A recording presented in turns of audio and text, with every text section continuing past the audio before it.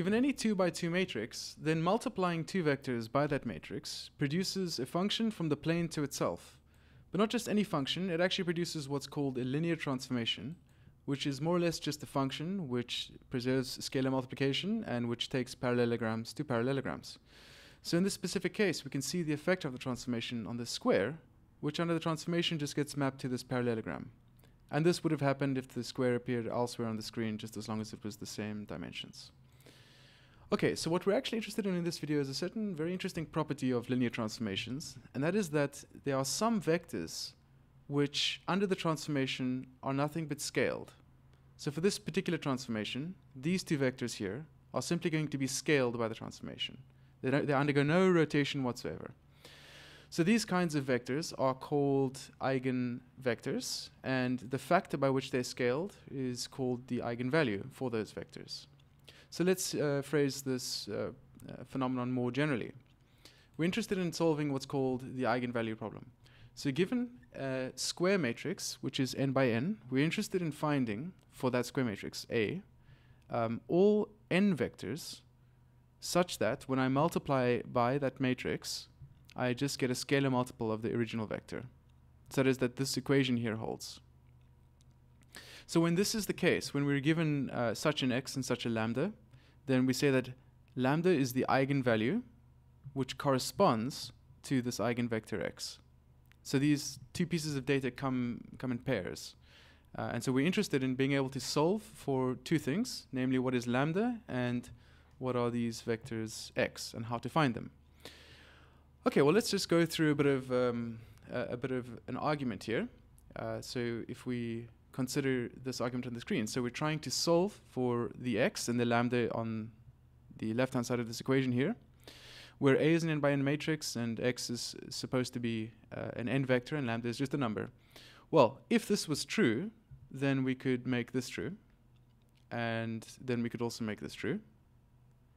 And you see here, what is this saying? Well, by the way, to get from this equation to here, we just saw that we can actually turn this whole left-hand side into a matrix multiplication, which is just going to be A minus I times lambda, where I is the n by n identity matrix.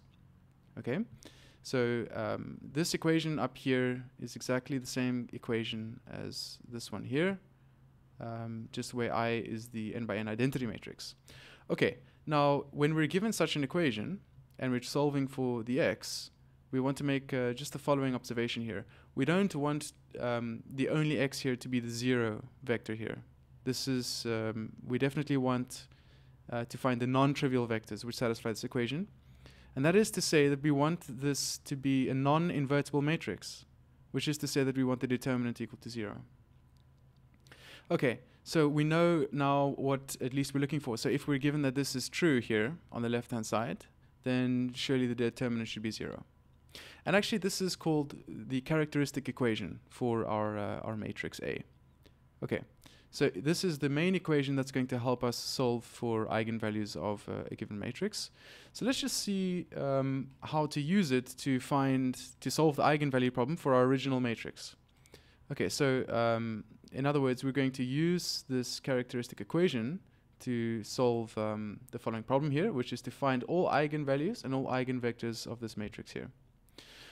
So according to what we just saw, we have to consider the determinant of this matrix A minus lambda times I, where I is now the 2 by 2 identity matrix.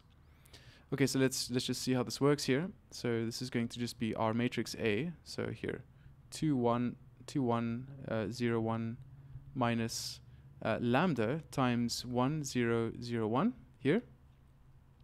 And you'll be able to see that this is just 2 minus lambda, 1, 0, 1 minus lambda. And here, this is just going to be, because we're dealing with an upper triangular matrix here, this is just going to be multiplying everything along the main diagonal, which is this. Okay, so this is the determinant, and we know that this should be equal to 0. So whatever lambda is, it has to make the characteristic equation 0. All right, so that gives us only two possibilities. We have only two possible lambda. Lambda is equal to 2, or lambda is equal to 1. So these are our two eigenvalues. we have now found eigenvalues, and now your question is, well, what are the eigenvectors? And we can now, after finding the eigenvalues, the next step is we can now find the eigenvectors here.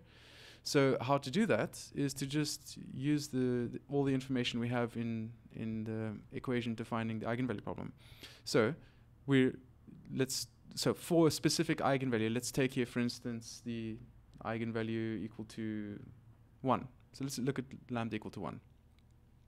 So corresponding to lambda equal to 1, we want to solve for x bar, which is x, y here, such that when I multiply x by a, I get nothing but lambda times x. That's exactly the equation defining the eigenvalue problem here. That's what would make x an eigenvector for lambda.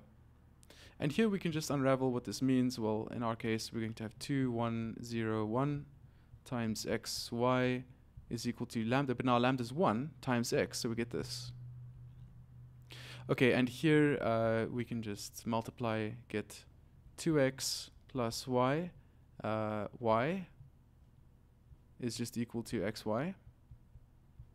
And what you have here is nothing but a simultaneous equation where you have 2x plus y equals x, and you have here just y equals y. Okay, so a very simple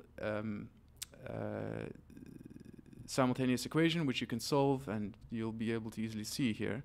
Well, just to clearly see one thing, y can be absolutely anything. So we can let y equal t, for t any real number. And then the top equation here forces something. It forces x to be equal to negative y, so that x is equal to negative t. And so here we see something. Here we see something. We see that xy must be equal to just negative t times t, negative t for the x component and t for the y component. So it's just t times negative 1, 1. Great, so here you'll see that what we've just calculated is all eigenvectors for this eigenvalue, lambda equal to 1. Okay, great, so they're all given here. Now, let's do the same thing, but for lambda equal to 2. Okay, so for lambda equal to 2, it's actually going to be a little bit simpler, because we're again going to solve for x equal to xy here, where our equation ax must be equal to lambda x, which is just going to tell us that 2, 1, 0, 1 times xy is equal to 2xy, 2y, because I'm just multiplying the lambda in when lambda is equal to 2. Okay, and here again we have, we can just write out what the simultaneous equation is going to give us. We're going to have 2x plus y is equal to 2x, and then we're going to get at the bottom just simply y is equal to 2y.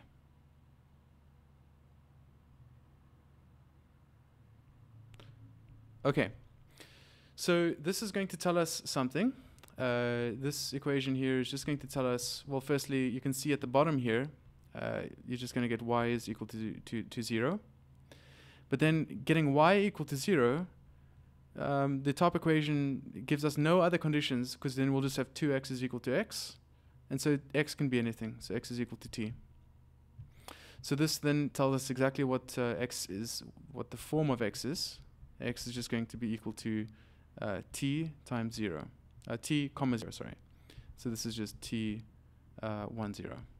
Okay, so for the eigen value lambda equal to 2, all eigenvectors corresponding to this eigenvalue are just given here.